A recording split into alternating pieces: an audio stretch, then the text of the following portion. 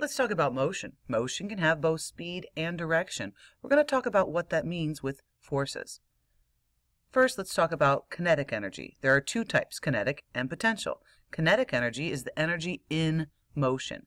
For example, so you're sitting on a swing. A ball is falling. So swinging back and forth, that was one example. As the ball is falling, not when you're holding it, not when it's on the ground, when it's falling. Potential energy is your stored energy. It's the energy while you're holding the ball, or when it actually is on the ground, not when it's moving, but when you actually are holding it and it has that potential to fall. The higher up, the more gravitational potential energy you have, so the more impact you would have in that fall. Even a hot dog just sitting there, it has stored energy. It has stored chemical energy that you could burn in your stomach during digestion. Roller coasters. There are all kinds of energies transformations going back from potential to kinetic.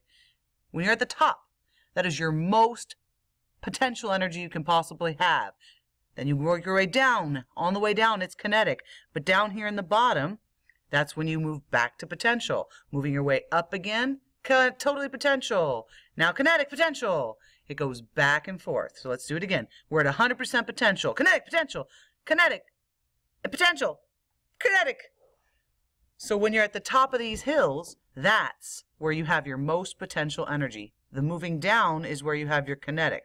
Then we drop down here into potential. Sorry, fully kinetic here as we go through. Kinetic, kinetic, kinetic. And then as we go back up, we're back to potential. So let's label that as potential here, kinetic in the middle.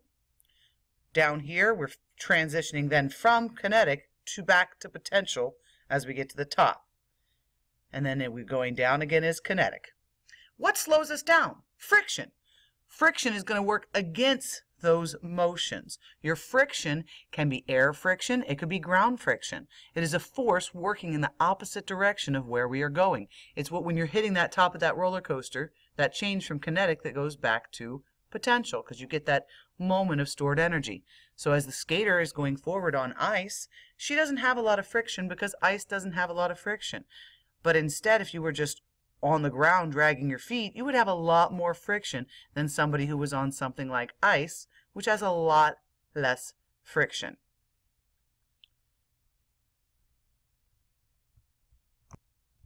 Then you've got gravity. Gravity is the thing that pulls stuff down to the earth, like this basketball. The gravity is holding us on the earth, the basketball on the earth, and gravity affects things everywhere at all times, even the earth itself, the sun. So here's our energy types. You've got mechanical. Mechanical is your muscles moving, machines moving, your mechanical pencil when you click it. These are all mechanical moving, wind-up toys. Another energy is thermal. Rub your hands together. You can feel the thermal energy as you rub your hands together. Fire also has thermal energy. Your phone battery, as that electric energy gets into your phone, have you ever felt it warm up? That's thermal energy. Any of those heat energies we call thermal. Light. Light can also be called radiant energy. Radiant energy comes from the sun. It comes from light bulbs. It comes from the camera on the little phone light. All those are considered to be radiant or light. Sound. You're hearing it right now. You hear it in band class. You hear it in choir. Your sound energy you can hear because the little bones in your ear move as that energy travels through the air and hits your ear. Electrical.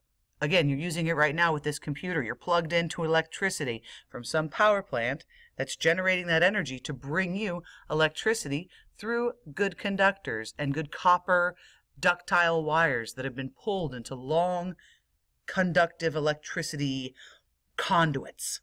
Those are going to bring you that with their nice, remember that word, ductile, quack, quack, quack, those wires in there. You got solar. Again, I was talking to you about radiant energy from light. Solar energy and radiant energy have a lot in common. The solar is more specific to the sun, though I have heard light energy be called the sun as well. So, and you could have thermal energy from the sun too. Have you ever felt the heat of the sun? Now, solar panels can get you electricity because that energy can be stored. So a lot of these energies can go from type to type. They transform. Now chemical, we already talked about a lot of things with chemical this last unit.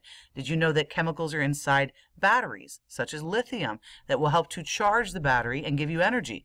We just talked about that hot dog. The hot dog is food that will charge the energy that is in your human body. In animals, we all got to eat through that chemical process to get those energy juices flowing through us.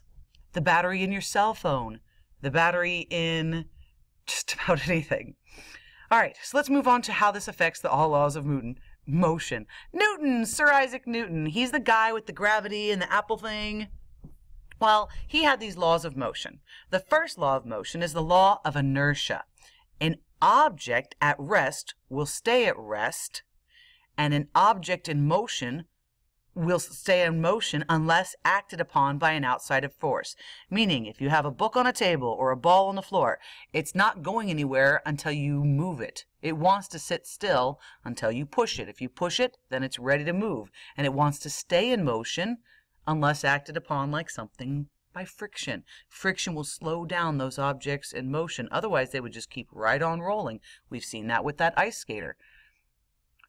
The second law. Newton's second law says that a greater mass, the greater the mass, the greater the force needed for the same acceleration. So if you are in a car and it's a small car and you try to stop, it's easier to stop the smaller car than it would be for a bigger car because of the mass. Now, if you have the opposite and you're trying to get going, the smaller car can accelerate a lot faster when the bigger car, a big Mack truck, is going to take a lot longer to accelerate.